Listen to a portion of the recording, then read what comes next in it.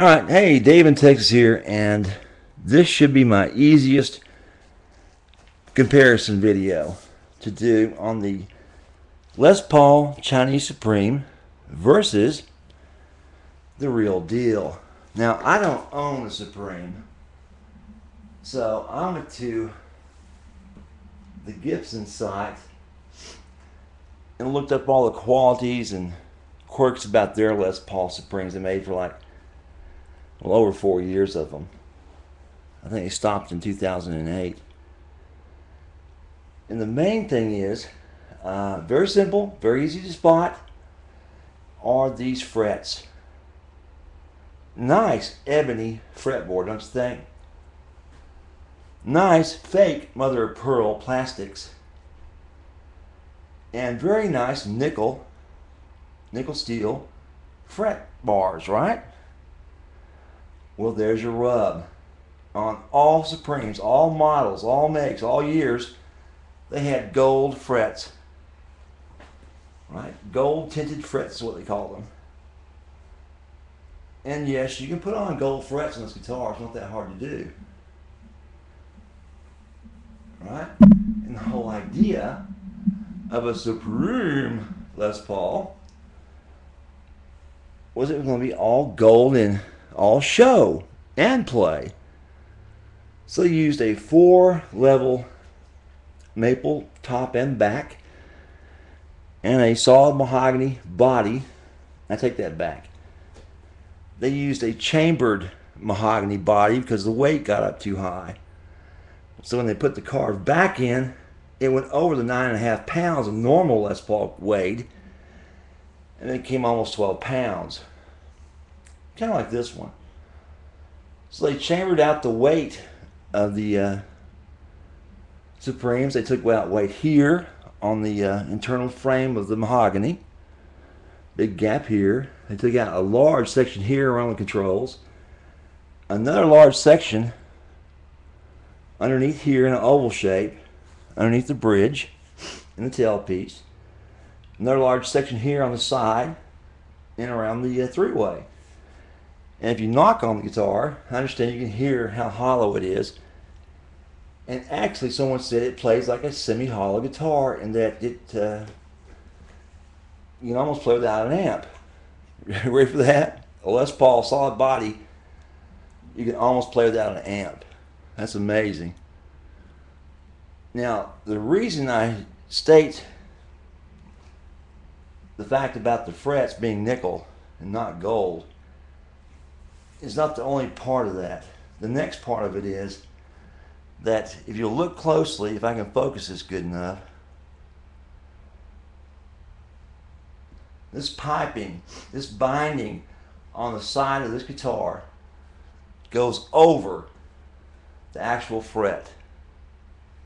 Not up to, not up against, but actually over it. Now I really want that clear. You see that? It's actually over the end of the fret on both sides. Covers the end of the fret. And supposedly make it easier to play. Now, a modifier, such as me, may come in and change out the pups, which I'm going to do. A modifier may come in and change out this cream colored connector plate for a gold one, as well as a gold connector with the gold screw nut, right? They're available. Total cost about $30. And I'll make sure that these are nice and level and don't wobble, right? I may even come in and change out these nickel steel frets for gold. Make it really nice. But as a cheat and a thief, I sincerely doubt they go the trouble of doing this binding work. You see this? I'm trying to slowly show you how it goes actually over the darn fret itself. Now you can see it.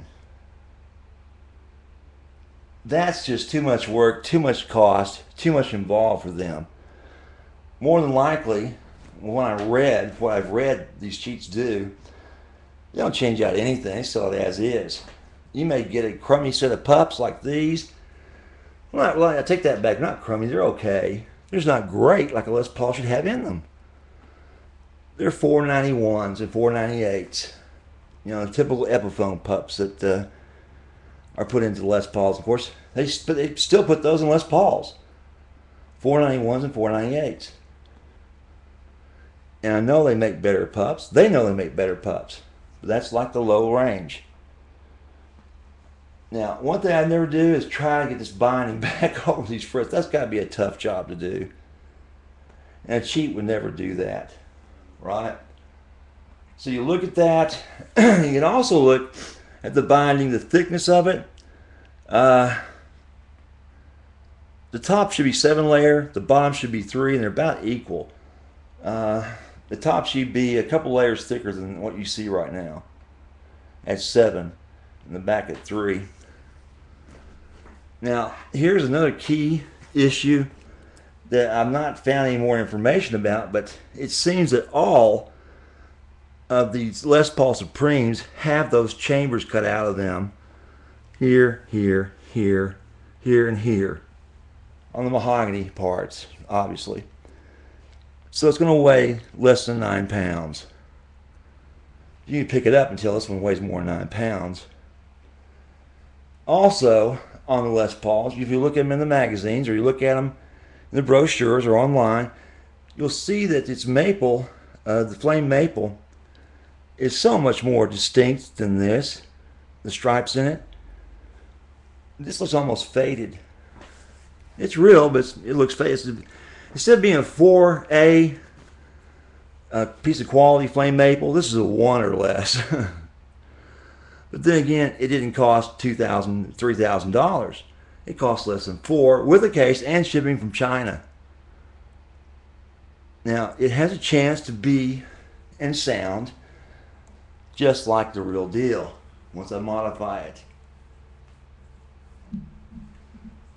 But I'm not going to label it as a real one. It's always going to be labeled as a fake. Because I ain't no cheat. It's going to be mine. I won't sell these. They're mine, oh mine. So, you have any questions about this, please, feel free to give me a holler.